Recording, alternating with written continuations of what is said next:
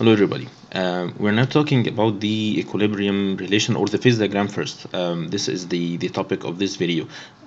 To be able to do the calculations and to calculate the amount of solute extracted by the solvent and doing all this stuff, you need to know the basics of the phase diagram that we are using.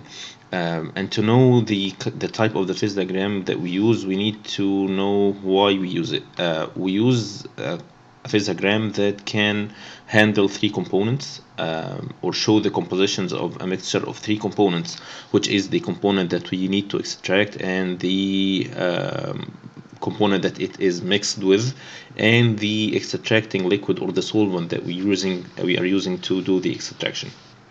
And that's why we use a three-component phase diagram or the ternary diagram. And this is kind of more difficult to deal with. It just needs some practice so that you get more familiar with it and to know how to do what you want to do using this diagram. So the phase diagram is triangular, and it looks like this. Each corner represents a pure component. So this corner represents a pure C, this is pure A, and this is pure B. So it's 100% B, 100% A, 100% C. Each one of the sides of the triangle represents a binary system or a two-component system. So here it is a mixture of A and C with different compositions from 100% A to 100% C. So as you go up, you have higher percent of C and lower percent of A. The same here, this is a mixture of B and C, this is a mixture of A and B. Any point in the triangle is a three-component system. It is a mixture of three components with different compositions based on the location on the triangle, and it's important to know how the location of the point represents the composition. To know that, we need to first understand how this triangle is divided. So it can be divided into parts or sections with different percents of C. So we have here lines that are parallel to the AB line. And as you go up, you have, so we said this is 0% C, and then you go up, it's 10%, 20, 30, 40, 50, up to 100% C. And as you go up, the percent of C increases. And this is the locus of 10% C. So any point on this line represents a 10% C mixture with different A and B compositions, but it is a constant C composition line.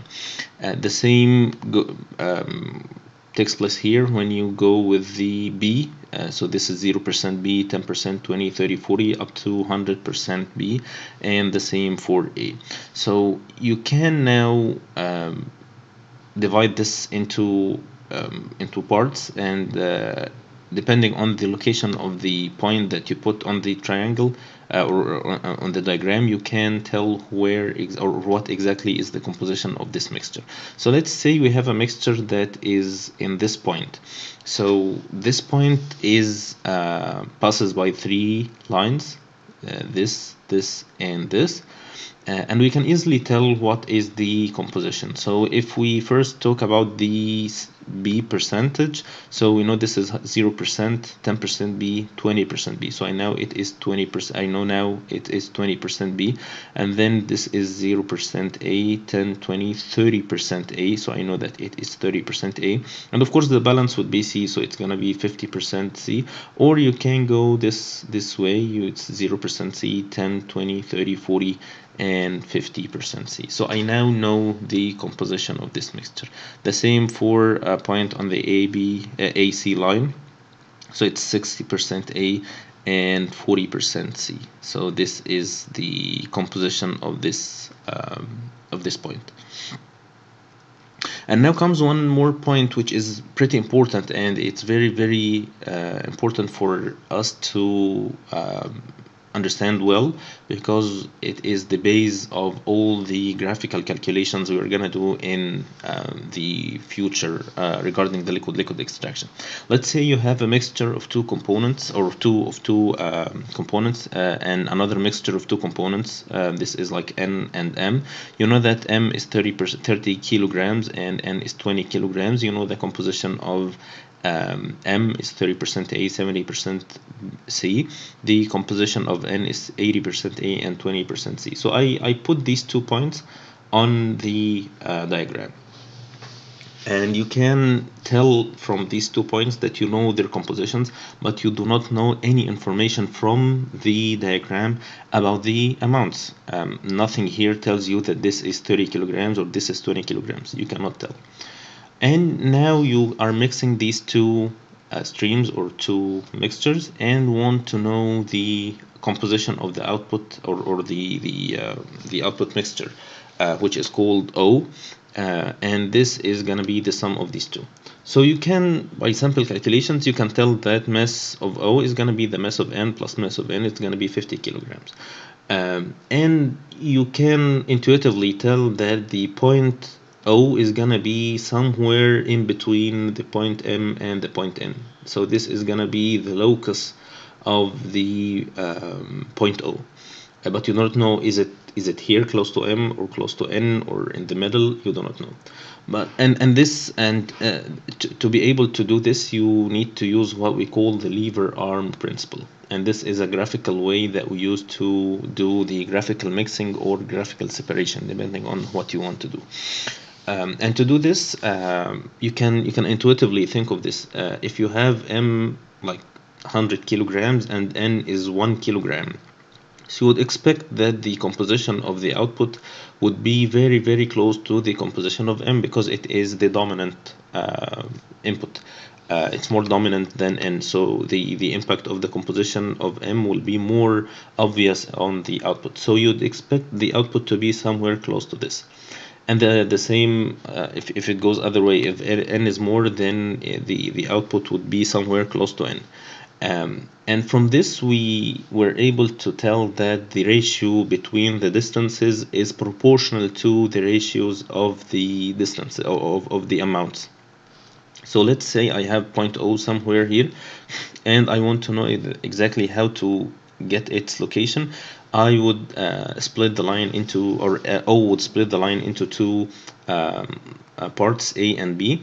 And from the lever arm principle, it tells us that M over N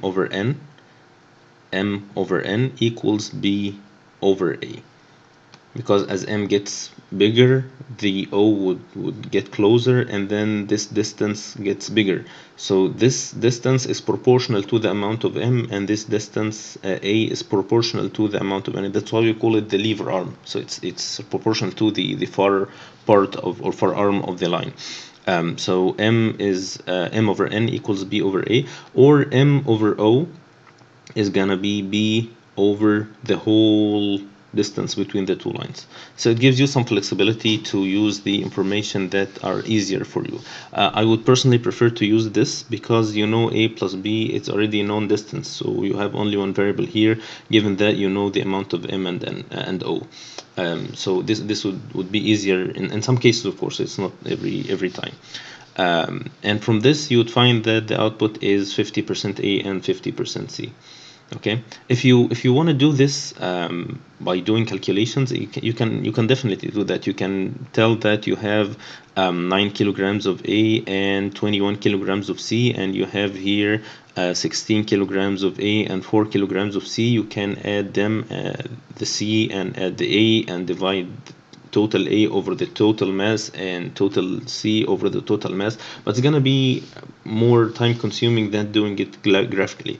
You did here like 4 or 5 calculations, you just do only one calculation here and you're done. You can do one more exercise by mixing these two mixtures M and N, 50 kilograms and 30 kilograms, and this is where M and N are located on the graph. Again, you do not know any information about the amounts, you just know the compositions, and when you do the mixing, you know it's gonna be somewhere between M and N, and you know that it is gonna be here. I know the amount of O, which is the sum, is gonna be 80 kilograms, and I split this into A and B, and I know the mass of O equals 80 kilograms, and B over A equals, B is here, so it's gonna be M over N. So it's gonna be 5 over, no, it's gonna be 5 over 3. I think I did a mistake here. This should be 3. This should be 3. I'm sorry. I'm gonna fix it in the future. Anyways, so the composition of O is gonna be 27.5% A, 27.5% B, and 45% C, as you see from this point on the graph. So it's pretty simple and straightforward. One other thing that we do with the lever arm principle is when you do the removal, or you're extracting something from a mixture, or removing part of the mixture out of it.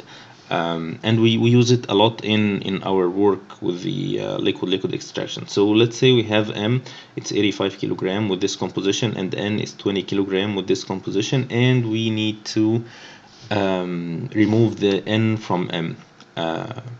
So in this case, the output is not gonna be in between. However, the output is gonna be on the same line, but it's not in between, it will be on the other side of M. So you draw a straight line. I can tell how much is the amount of O, and I would find it somewhere on the other side of N. And this is kind of logical, because you're removing a mixture of this composition, so the output is gonna be it's not gonna be reached in this composition as it was in the beginning. So it's gonna be more towards the other side, which is richer in other parts of the mixture. And then you can apply the lever arm principle as we did before. You can split it into A and B, or put A plus B equals C, and then tell that B over A is gonna be N over O, or you can say that B over C is gonna be N over M. And in this case, you know N and M, and you know B. You know A, I'm sorry. So in this case, this is gonna be easier than using this. It's not like in the mixing that we did before. So the output from the graph would be something like 36% A, 13% B, and 15% C. However, if you do the calculations using the numbers, then you would find that the exact composition is going to be 36.15, 13.08, and 50.77. And this is one drawback of using the graphical solution, is that you do not get as accurate results as you get from these calculations, and that's why it's not the most accurate way to do this, but it's good enough in a lot of cases to use the graphical solution. So I'll stop here, and in the next video we'll see how the equilibrium curves look like and how we can deal with them, and we will see you in the next video, inshallah. Goodbye.